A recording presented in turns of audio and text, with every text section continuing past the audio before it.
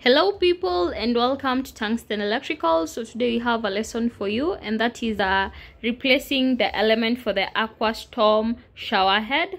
So we'll start by removing the lid, and when you're removing the lid you'll see there are two clips on the sideways.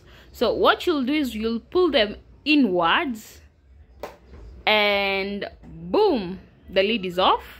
So inside the lid, the first thing you'll see is the element. The element is held by two clips. So to remove the elements, you'll pull the clips outwards as such, and the element will come flying outwards, and then you'll take it out.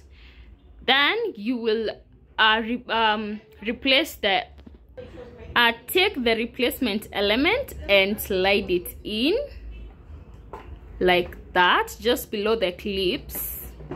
Ensure that the clips are just like are inside the knob like that, and then you're going to push it in as such, and you have already replaced it. And the last step is just putting the lid back